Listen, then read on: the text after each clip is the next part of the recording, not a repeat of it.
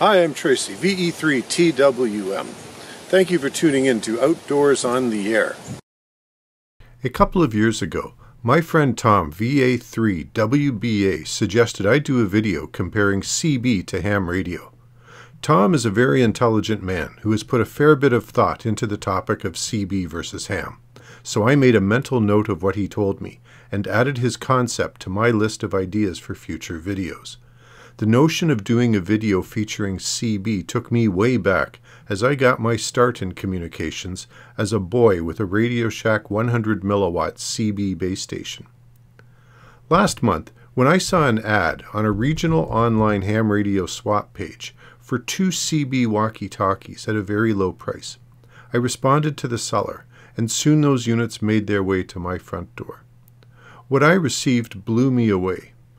There in the box were 2 almost perfectly preserved realistic models from the late 80s. Aside from the previous owner having cut off the hand straps, the walkie-talkies were in like-new condition.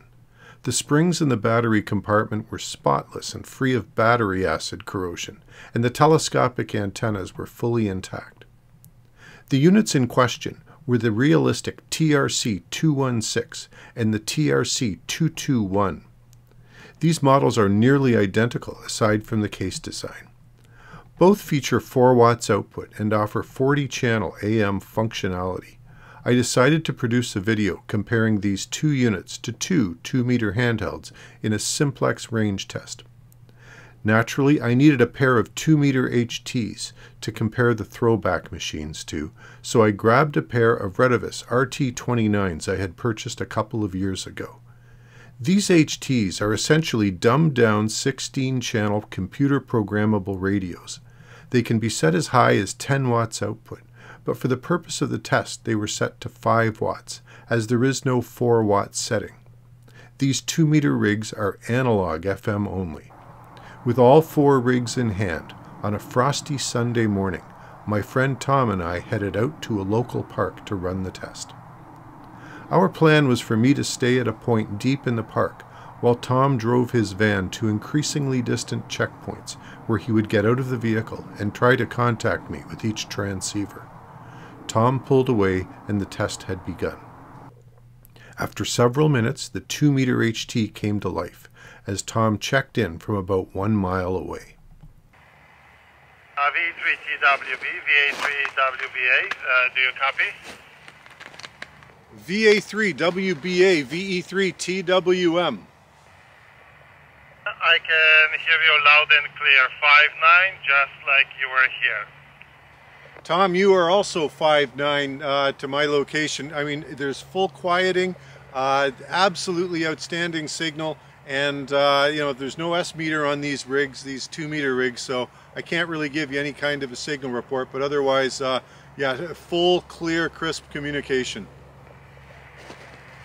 Same here, so I'm gonna switch to CB radio and we'll see how it goes on channel 23. VA3WBA out on TV. VE3TWM out and standing by on CB.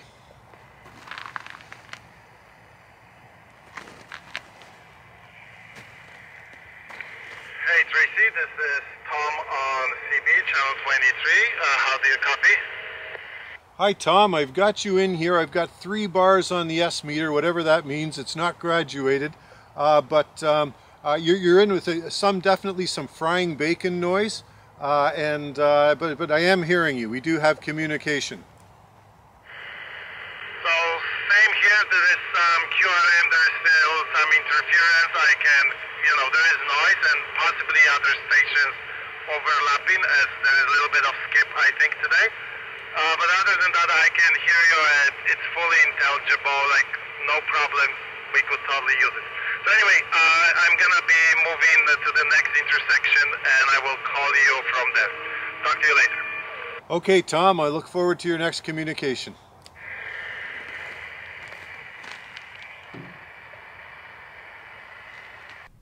Tom's next checkpoint was approximately 2.5 miles away. V3TWM, VA3WBA. VA3WBA, VE3TWM. Tracy, I'm at the plaza, upper B and upper middle, and I hear you quite well, but there's a lot of crackling and interference. Yeah, I've got you at a pretty good signal in here, Tom. Just a little bit of frying bacon on your signal, but otherwise full intelligibility. Same here, I can understand, but there's a lot of like crackling and fried bacon as you call it. But like I said, like I'm in an industrial area. There's lamps, like it's a city. Tons of cars passing, and this is not line of sight at this point because there are 4-story buildings in between us. So I would say we're doing well with what that those radios have. VA3WBA, VA3WBA. Yeah, okay, Tom, and you dropped out a couple of times during that last transmission, so we may very well be nearing the end of the usable range of the 2 meter. So maybe you can pull it around, head back after this check on and moving over to CB, seeing what that does, then head on back. QSL? But I try to drive a little bit further because I may find a more favorable location. I'm going to try CB right now and we'll see. I don't have any hope that CB going to work, but I'm going to try it regardless.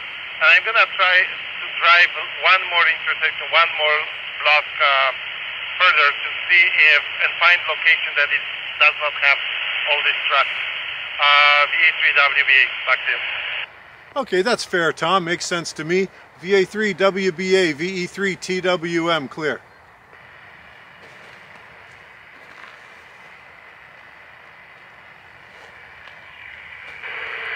Hey, Tracy, do you copy? Hey, Tom, I can actually hear you. You're very weak, but I am hearing you and understanding you. I can hear that you are talking, but I cannot, it's not intelligible signal. Well, there you go. It's I guess we're at the end of the range for CB then. It is too much noise. I sort of know that someone is talking, but I cannot make sense out of it. It's buried in noise, like it's pretty much noise level. Anyway, like I said, I don't know if you can hear me. I'm gonna drive a little bit further and I'm gonna find a better location. Back to you. Understood, Tom. I'll be clear, waiting for your next communication. All I understood was I'd be clear or something along those lines. Anyway, talk to you soon. When Tom checked in next, he was nearly 3.5 miles away. VA3WBA, you copy? VA3WBA, VE3TWM. I am hearing you, Tom. I'm hearing you well. I'm hearing you well, so I'm essentially upper middle and street called, I think, Itabashi or something like this. It's past the railway tracks, and I climbed up on a pile of snow. There's a little plaza here, and I can hear you really well. I called you from another intersection, but I think it was too far. I mean, I didn't hear anything back from you. So we're still good. Probably we'll have to check on the map how far it is. Let me get to the bottom of this pile of snow and let's see if you can hear me again. Back to you. Okay, Tom, I'm standing by.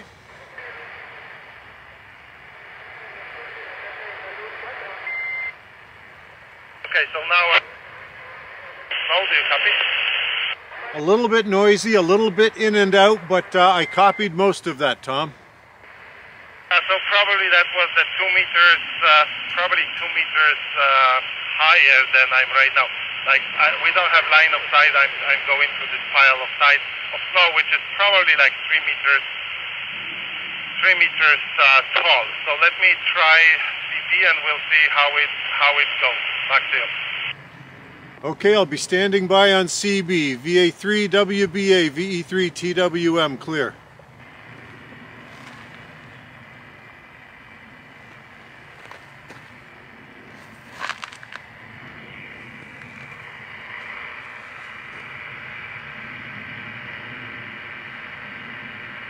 Okay, Tracy, I'm on CB. you copy it all? Tom, you are very weak, but I received everything. Get back to you. Hey, did you copy it all? I'm on TV channel 23 and I climbed at the top of this pile of snow. Hey Tom, I am hearing you. I am hearing you. There's a little bit of CB skip in the background which is competing with you. But I am hearing you. Back to you.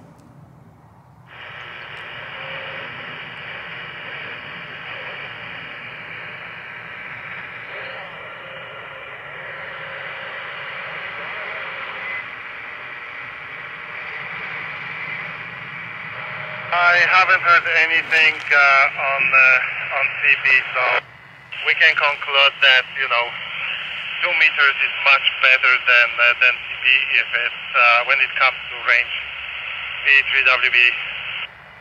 VA3WBA, VE3TWM. So I heard you. I heard your transmissions, Tom, but you weren't hearing me at all. Now you were weak, but I was hearing you. So I have to concur with what you're saying that clearly 2 meters has outperformed CB. 100%. So I had squelch fully open on CB to make sure that even if the signal was weak, I could still hear you. But there was not even normally I could tell that somebody was speaking. The other thing may be that perhaps this unit is less sensitive than yours. But keep in mind, I can probably take a picture of this, or you can get Google Street View. Tons of power lines, those are not the conditions for radio at all. So I'm not saying that CB is completely useless. It's in a city, I would say it's not practical at all. Back to you. Yeah, that's a very sound determination, Tom. I agree wholeheartedly. So do you want to bring it back now? Yes, I'm driving back. You should see me there in 15 minutes. VA3WBA. Out. Okay, Tom, looking forward to that. VA3WBA, VE3TWM out.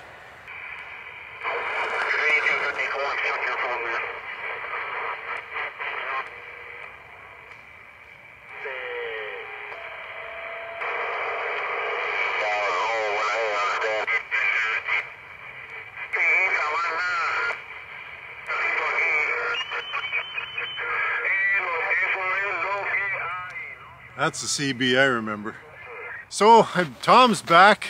We've put the HTs to the test. Tom, this was your idea really to get me thinking in terms about comparing CB to ham. What were your thoughts about the test that we just ran? I mean, the test was telling, I would say. I was like you said, I was always interested in CB because you said that it's a common denominator. They can find CBs everywhere. Like they're in cars, people have them from 70s somewhere in attics. So all those preppers talking about radio communication, they sort of do not talk about these radios. And I think they're important because they're prolific. They're everywhere. They're accessible. So I wanted to see, how they compare to modern 2 meter or 70 centimeters radios. And the test was telling essentially when it comes to the range and quality of the audio, they're not this good. But what we have here, the antennas are not really efficient. We don't have probably more power. We can put out more power from this radio. I mean, there are things that I would say work to their disadvantage. This is my 2 cents. And you've got some other factors in there. I'm thinking number one of the skip. Tom Yes. and I are out, we're trying to communicate, but there's skip rolling in. Well, of course, you're never going to get that on a 2 meter HT.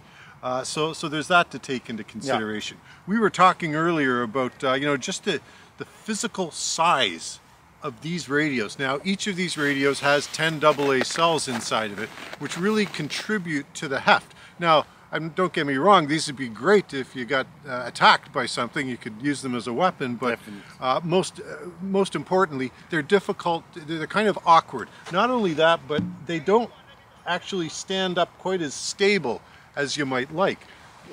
further along that line is the antennas themselves. The antennas are long, which makes them a bit ungainly. You'll never use this inside a car unless you've got your window cracked open, and that's going to be dangerous as heck, just from a usability perspective, unlike using something with a rubber duck on it. And they're fragile. Like I owned radios like this in the past, and sometimes you could bend them or break them just by looking at them the wrong way. So there's that plays into it as well.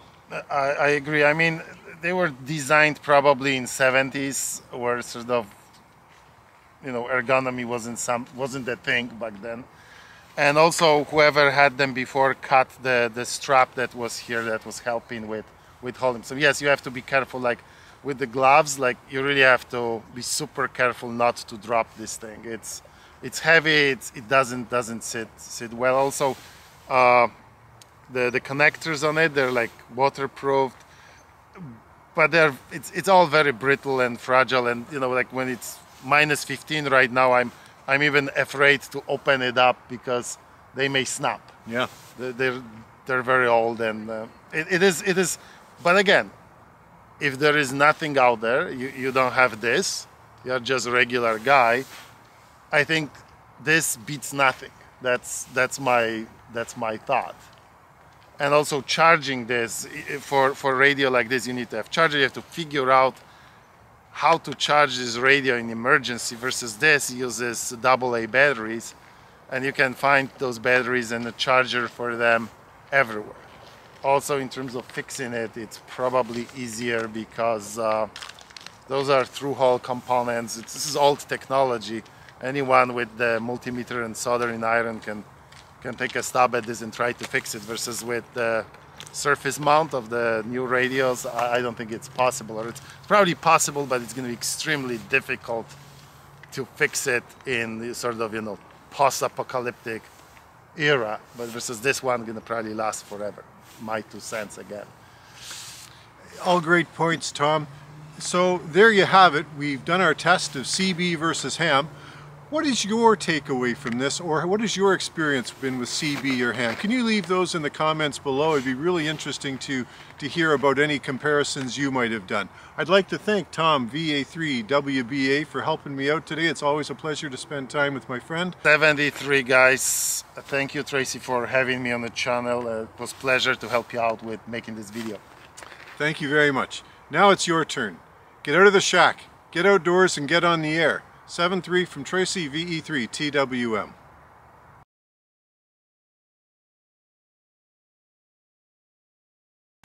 So essentially what we want to talk about is, you're gonna ask me questions, yeah, and I have to answer them from the heart. Yes, sir. Yes. No, and you don't know any other way, because I know you by now. You don't, there's no BS coming out of you. Yes, I'm not a very political person. I agree. I love that about you. I would do much better in life if I could shut up. Yeah.